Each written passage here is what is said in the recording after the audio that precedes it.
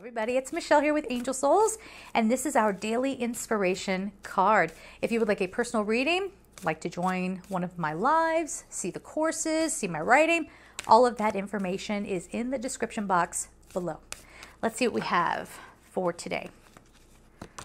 Ooh, she said yes. Okay. So whatever you were thinking, the answer is yes. Now that could be, should I leave my partnership? Okay, well, listen, hey, yo, these are general readings, okay? So don't go get a divorce because this little card came out with this drawn mermaid on it, and it said yes, okay? Like, let's be a little discerning. But it says your intuition is correct. That's the more important thing. Take action accordingly. So this, to me, in a general sense, is don't ignore the red flags, okay? Don't ignore the red flags when you first meet someone. To me, a big red flag is when I just meet someone like, can I have your phone number? We got to hang out again. We got to be best friends.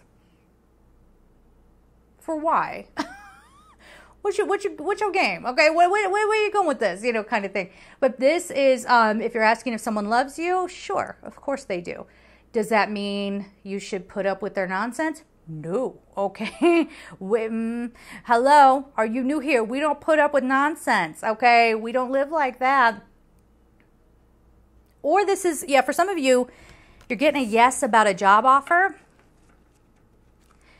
But if today you say, Michelle, I got to know, this was wrong. The no for you is still a yes. Here's why. You were going after the wrong thing. Okay, so if you get a no on something, that means a different thing is going to pop up for you, and that's where you needed to go. All right, so we are going to leave it there. I'm sending you all so much love, and take care.